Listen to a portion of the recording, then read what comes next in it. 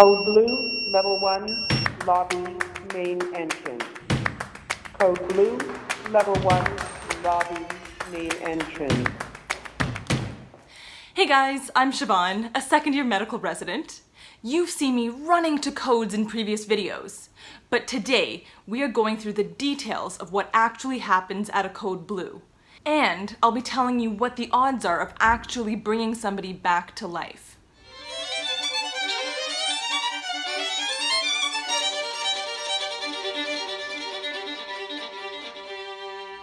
A code blue is a medical emergency.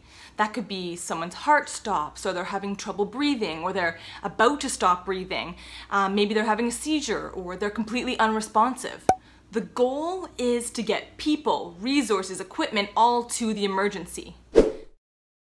So a code blue can be initiated by anybody in the hospital. Usually though, it's the bedside nurse because they're always in and out checking in on the patients. So if a nurse is at the patient's bed and they want to call a code blue, there are two ways to get this started. One, there can often be an actual button, sometimes a blue button, and you just push that to start the code blue process. Or if they can't reach that, the patient's call bell, so what the patient usually pushes to call the nurse, they can rip that out of the wall, and then that will also alert the business clerk at the front desk by the nursing station. When the business clerk hears about the emergency, they'll immediately pick up the phone and call paging. Now there's a dedicated line so that it's always available for emergencies. Paging will pick up and then will ask what type of emergency it is, so what kind of code, and where it's located. Then they're going to send a notification overhead in the hospital so we can all hear it. Plus, they're going to send a notification to our pagers, and that'll say code blue and then the location. Next, they'll go and open up all the locked doors in the hospital. And this is particularly important so that all the people who need to get to an emergency can get there as quickly as possible and they're not locked in anywhere.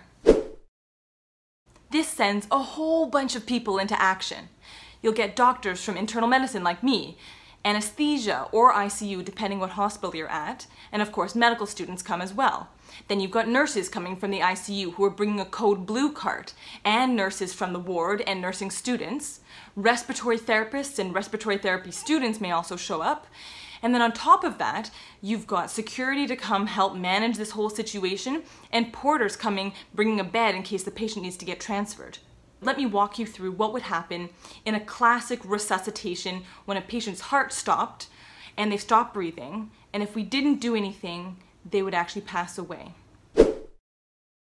First, you've got the team leader, and as a senior internal medicine resident, that's my job, so it's a lot of responsibility.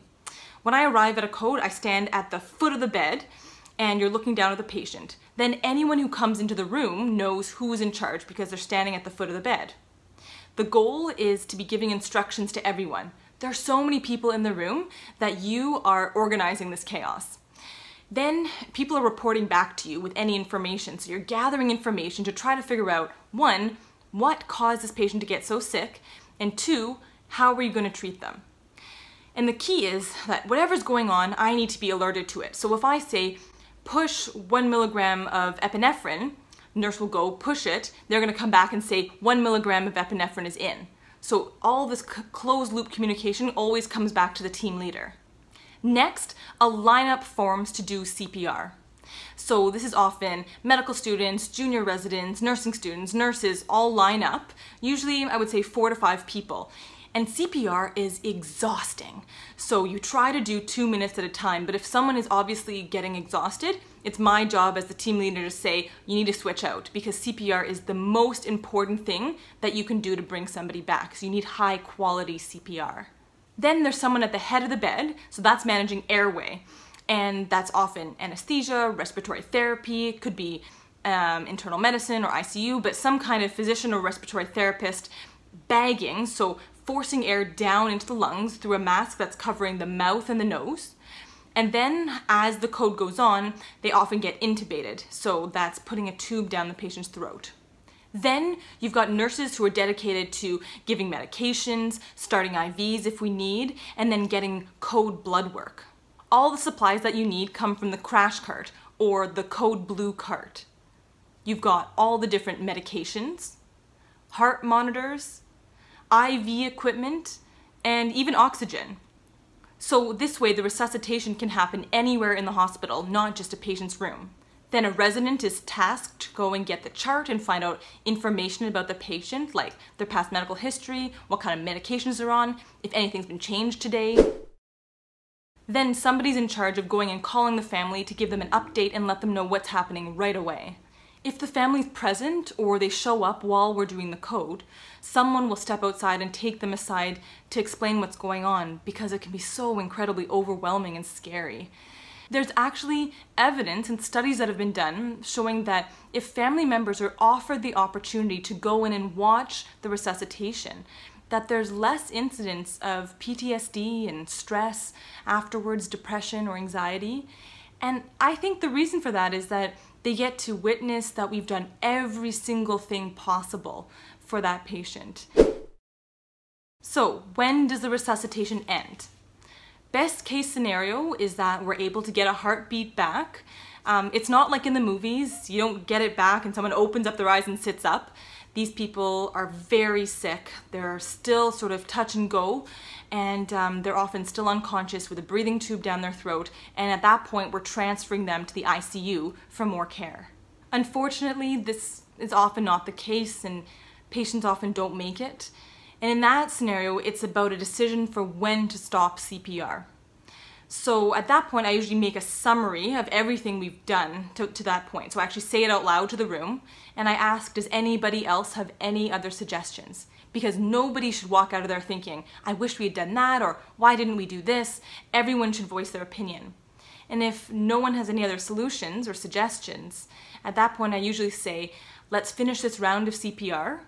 We'll check for a pulse, you check for breathing, check their pupils. And if there's still no sign of life, we call the end of the code and you call time of death. Codes can last for 20 to 40 minutes depending on the scenario, and it's always sad when they end and you don't get a patient back.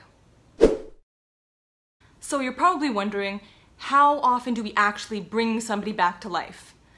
And of course the answer is it depends. So it depends on what caused them to have the arrest, it depends how healthy they were in advance, and also how quickly CPR was started.